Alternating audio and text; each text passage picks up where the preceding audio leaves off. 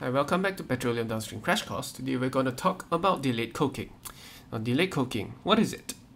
It is a kind of thermal cracking process, and we have discussed thermal cracking processes before if you have watched my previous videos on visbreaking.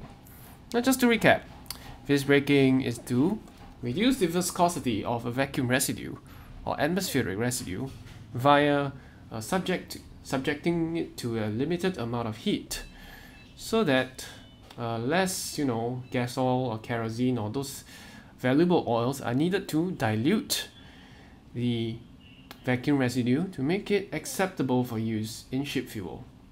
And the main reason why you want to dilute that fuel is to reduce its viscosity. Through visbreaking, you can reduce the viscosity of the vacuum residue so that less of the gas oil or cutter stock, as they say, cutter stock is needed to dilute the vacuum residue to make it acceptable viscosity for use as ship fuel or bunker fuel. Now, we have talked about a few kinds of visbreakers before. Firstly, it's a soaker visbreaker, where you have feed and steam to pass through a heater at 410 to 450 degrees C, and then it goes into a soaker where you quench it, it goes into a soaker first, where most of the cracking occurs and the visbreaking occurs, and then you add some quench oil, or you just reduce the temperature of the oil through some quenching mechanism to stop the visbreaking reaction, and then you fractionate it. Then the other way you do it is through a coil visbreaker, which is a much simpler mechanism. This is the coil visbreaker here. This is a soaker visbreaker. So in a coil visbreaker, you have a vacuum residue feed with some steam. You heat it up and heat it up to a temperature of 450 to 490 degrees C, and you quickly quench it with some quench oil or something else, and you fractionate it. The results are more or less the same. We have discussed the pros and cons of each of the visbreaking techniques before. Now, the idea behind these visbreaking technologies is, of course, to reduce the viscosity of vacuum residue. But what if you want to increase the yield of gas oils and other kind of valuable oils if you don't want to produce ship fuel? If you don't want to produce ship fuel, then you probably want to use something like the TGU, the Shell Thermal Gas Oil Unit, which we have discussed earlier in other videos. That will still leave you with some kind of liquid fuel or liquid residue at the bottom, because the thermal cracking is at a moderate intensity. So we have talked about the designs before. Now, what if you really want to maximize your distillate yields, meaning to say gas oil, kerosene, etc. Well, there is this process known as delayed coking. Why is it called delayed coking? I'll explain to you right now. Delayed coking is basically, take for example, you have a soaker visbreaker setup, except you crank up the heat to a lot higher temperature, a much higher temperature. So instead of 410 to 450, you take about 490 degrees to 495. That's about 900 degrees Fahrenheit.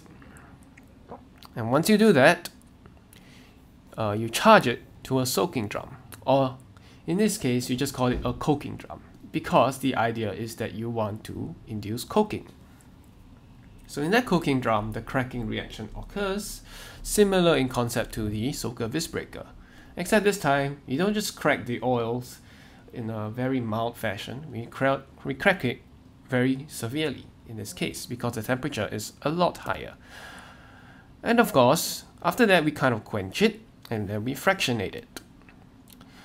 But we don't want this low viscosity fuel, so we crack it all the way so that we minimize the production of lower viscosity residues. But there's a problem. Okay, there's a problem. This thing will get clogged up with coke after a while. Get clogged up with coke, and sooner or later you have to get the coke out, and to get the coke out, you have to shut this whole plant down. Right? So that's a problem. And what has been done?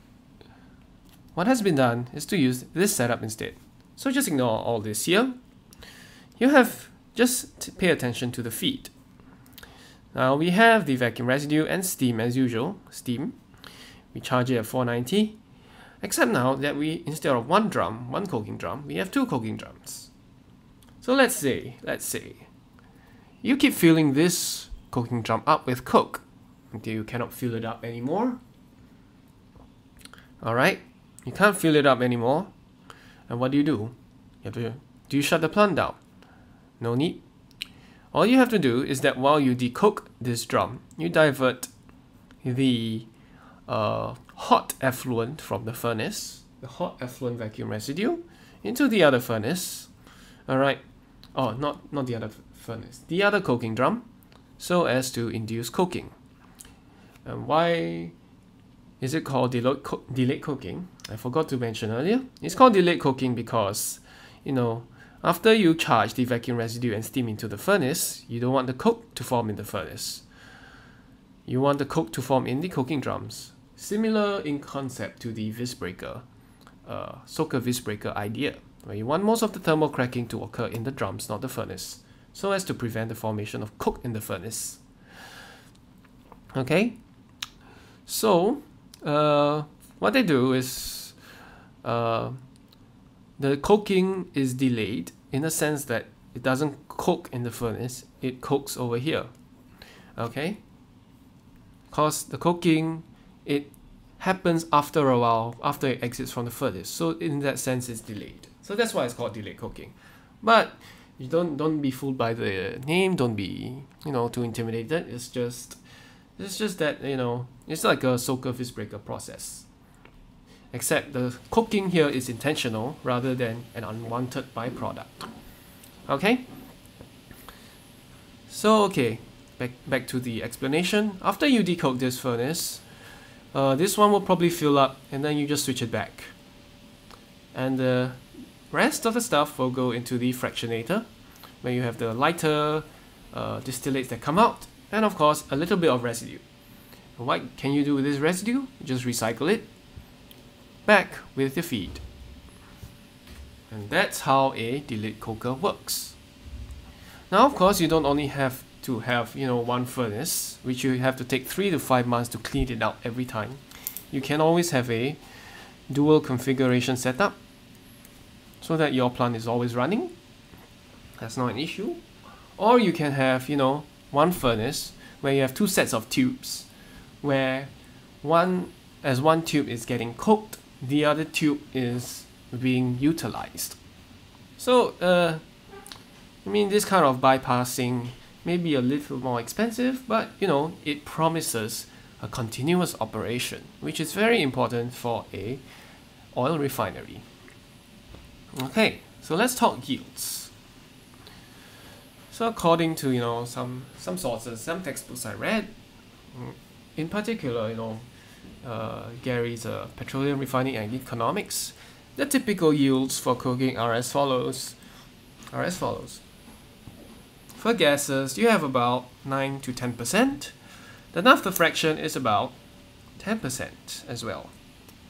This Ln and Hn is just light and heavy naphtha. And of course, you see the gas oil. The gas oil has a very large cut here. It maximizes the gas oil production, similar to the TGU. Now, the difference is that instead of you know, having coke at the bottom, instead of liquid residue at the bottom, all the liquid residue is being converted into coke. And this coke, you can do various things with it. I'm not going to elaborate that in this video. Just save that for other videos. Okay? Alright, thanks guys. We've come to the end of our delayed coking video. Hope you have enjoyed this and learned a bit more about the delayed coking process. See you again. Bye.